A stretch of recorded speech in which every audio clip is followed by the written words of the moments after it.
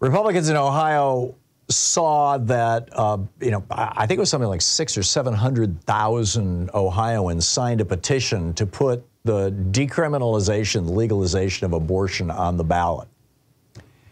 And the language of the proposed constitutional amendment, the language is very straightforward. It talks about how abortion may be prohibited after fetal viability, but not in cases where a treating physician deems the procedure necessary to protect the life or health of the pregnant woman. Republican Secretary of State Frank LaRose, who is an abortion opponent, he's a so-called right-to-lifer, although he's not really in favor of the right to life because he's a fan of more guns and well, you heard that rant in the previous hour. By the way, I made a mistake in the previous hour. Just to correct it, I want to make sure that if you listen to this program, if you watch this program, what you walk away with, you can take to the bank, that, that anything I say is double, triple checked and everything else. I said that Judge Chutkan had set the date for Donald Trump's federal trial at March 5th, which is Super Tuesday. It's March 4th, which is the day before Super Tuesday. Just a correction for the record. Okay, back to this abortion thing.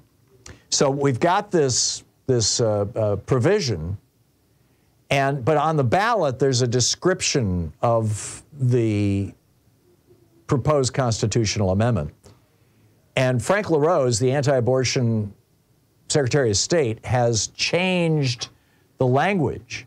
He took out the word fetus and replaced it with the words unborn child. He suggests or says in his language that basically you can abort a child at any point during the pregnancy, whereas what the law says is after viability, you have to have proof that it's a risk to the life of the mother. I mean, it's just, he basically turned it on its head. The measure says it seeks to establish, quote, a fundamental right to reproductive freedom within reasonable limits. But that's not what Frank LaRose writes, and that's not what Ohioans are going to vote on. What they're going to vote on is what seems like an unreasonable abortion amendment. He's also labeled it Issue 1. Now, what they have to be telling everybody is to vote on Issue 1 here. So now, they were just, there was just this whole campaign telling people that, not to change the requirements for amending the Constitution, and now they're having to tell people, yes, go ahead and amend the Constitution. So what was a vote for Measure 1 before? I don't recall if it was yes or no. Sometimes these things are written in a way that reverses their meaning. But it's the opposite now.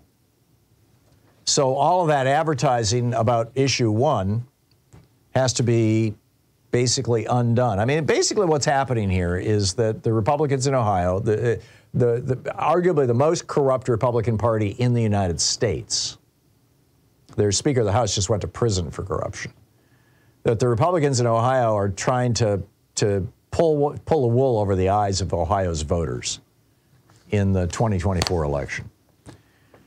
It's incredible.